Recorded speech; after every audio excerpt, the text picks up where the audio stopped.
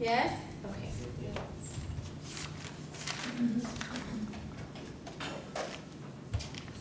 So what did I do to my resume? Took out all the old stuff. Okay. I think that's it. What else? What did I do? Anybody notice? You edited it to make it kind of fit what they were looking for at DHL. Remove a bunch of experience and stuff. I did what? Remove a bunch of experience. I removed the vast majority of my experience. I know one of the challenges that students have is that they might have a degree, but not have the experience in their chosen career field, okay? So with that in mind, I deleted the vast majority of the last 18 years. I just went, don't you like to do that sometimes? Just delete a whole bunch of years.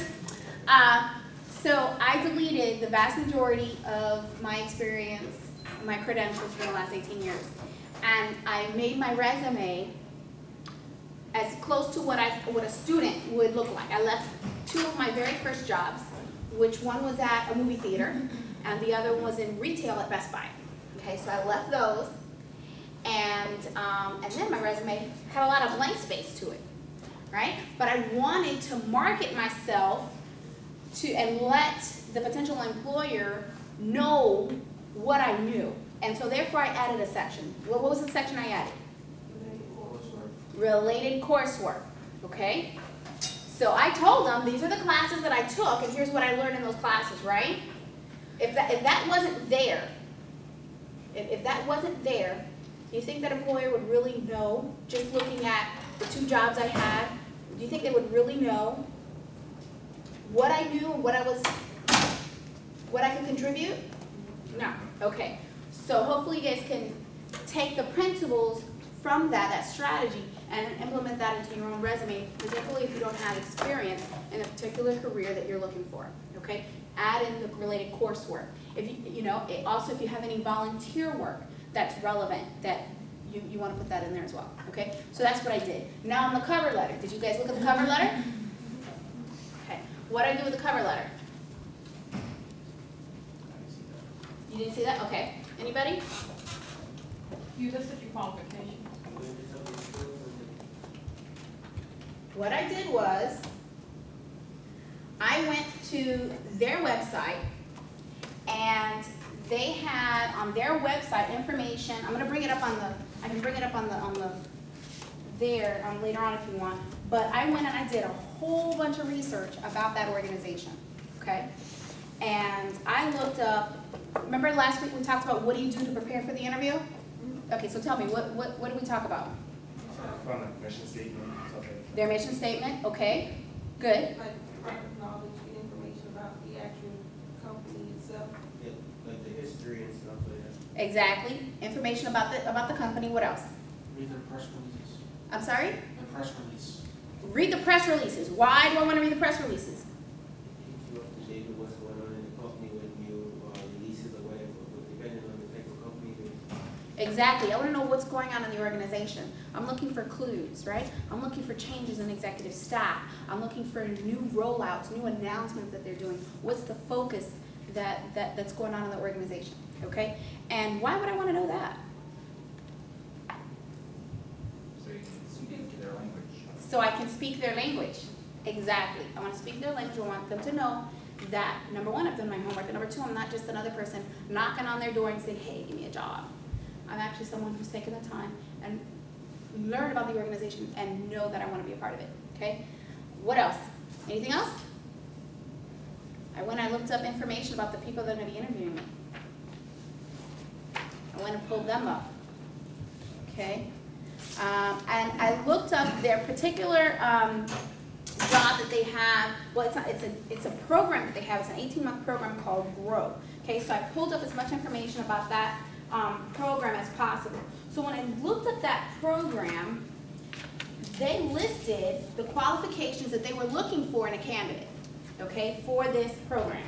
So what I did was I went down their list of what they were looking for, and whatever they were looking for that I had, is what I put on my, my cover letter.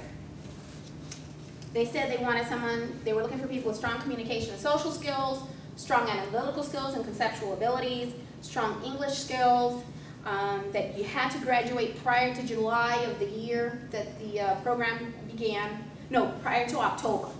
Okay, so I indicated, okay, I graduated in July prior to the October program commencement. Also had to have above average grade, so I let them know I have a 3.7 GPA. Okay. So what they said that they were looking for, what's the song you sing? Come on, what's the song? What you want, baby? Exactly. What you want, baby, I got it. That's what I was trying to tell them, okay? So that's there, okay? All right. So, with that being said, we're going to go ahead and get started. I'm going to put something up there on that door so people don't come.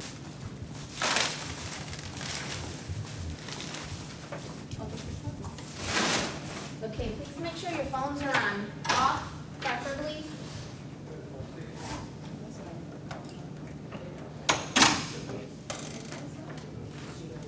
We'll have the interview, and then afterwards, I'd appreciate if you guys take some notes, okay, about what you see.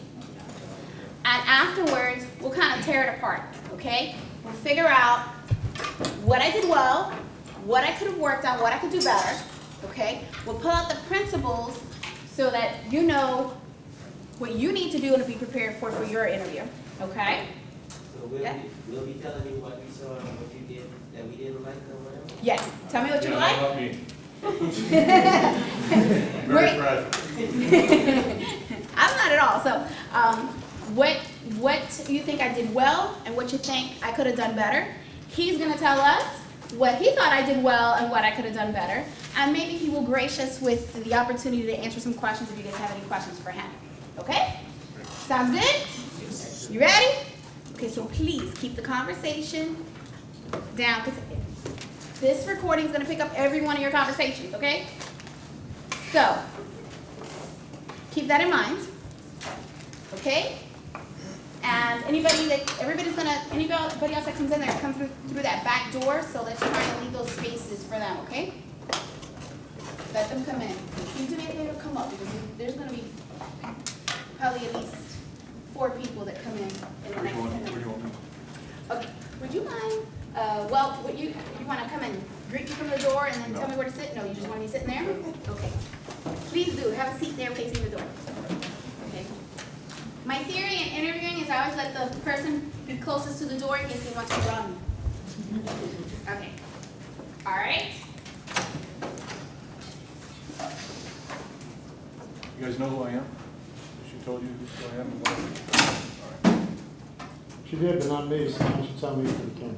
I'm the CEO for a division of DHL called Global Customer Solutions. I represent the Fortune 100 customers that DHL manages on a supply chain basis. So it's about $9 billion worth of revenue. So I represent all of the services that DHL manages: ocean and air freight, express packages, warehouse management solutions, all that kind of stuff. And we put supply chain solutions together for customers and hopefully grow the business.